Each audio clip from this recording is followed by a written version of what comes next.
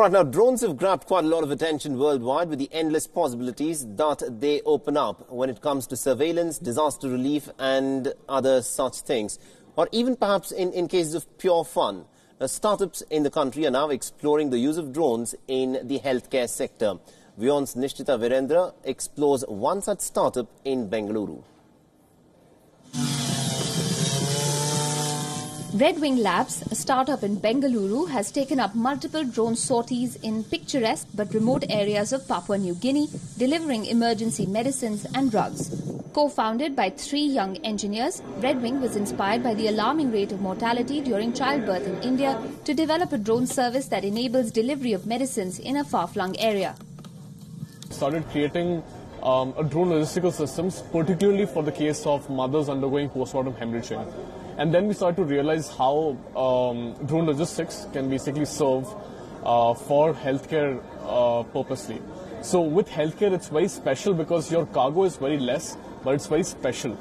Blood, oxytocins, tuberculosis samples, vaccines are very low in number, but at the same time it needs to be delivered to someone which needs it immediately. So you need the speed and time to be on your part as well.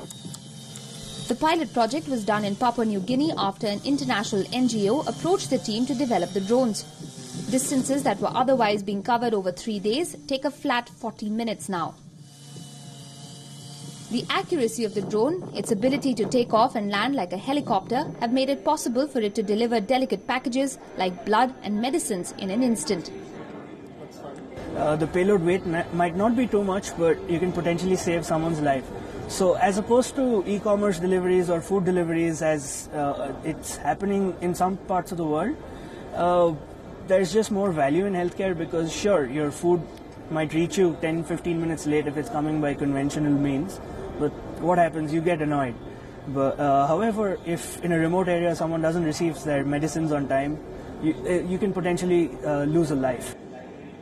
Regulations in India, which require that drones remain in sight of the controller, have limited the project's development in its home country.